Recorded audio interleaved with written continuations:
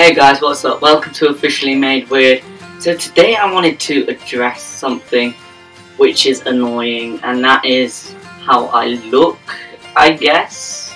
A lot of people come up to me on social media or whatnot, they're like, oh, how old are you? I'll tell them my age, you know, and they're like, you sure you look more like 14? Why did I feel the need to ask you this? What? Never in my life have I said, never in my life have I said, I'm not sure, you know what, let me just go check my birth certificate.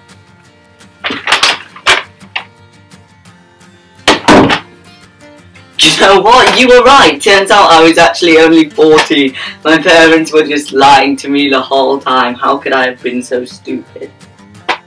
People tend to point it out in real life as well, like when I go to meet someone, they're like, so I say, you know, yeah, I'm 17, they're like, oh really, you don't look 17. Well, I'm sorry. You think I don't know that? You think I haven't been told already?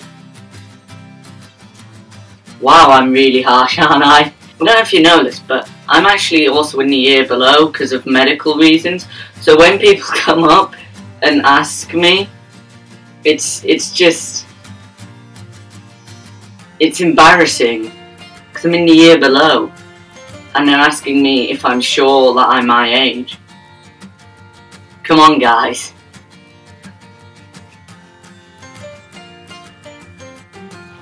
There are, however, advantages of looking like this. What am I kidding? Advantages. Every time I go to the cinema, I get asked for my age. Being small, though, there are kind of advantages. Ever notice that guy pushing in front of you in the queue who's really small? No? You probably never have. I've always gotten away with that. You just do a little sneaky duck, go under. They can't see you. You're too small. You're like here on them. And then you just go in front of them and their head's still looking over and there.